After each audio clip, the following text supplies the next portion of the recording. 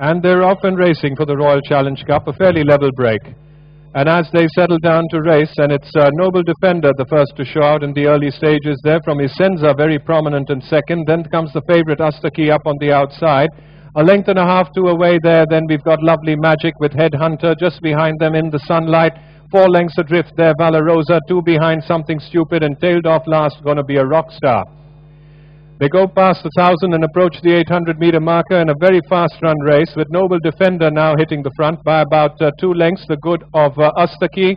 Keeping Astaki company all the time there is Isenza, another 2.5 away, Lovely Magic. Then we've got 2 lengths adrift there to Headhunter, followed by In the Sunlight, Valorosa, 4 away, Something Stupid, and way back, going to be a Rockstar in the rear.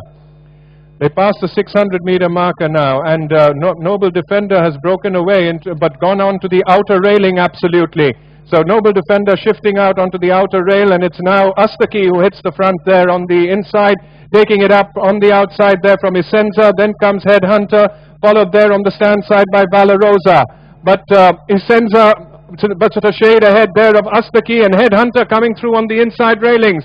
But it's Isenza who's kicked away now by about a length and a half there from Something Stupid, and In the Sunlight also finishing on. Something Stupid hits the front now with a length to go. Something Stupid wins the Royal Challenge Cup from In the Sunlight, who came with a late run, followed there by Isenza.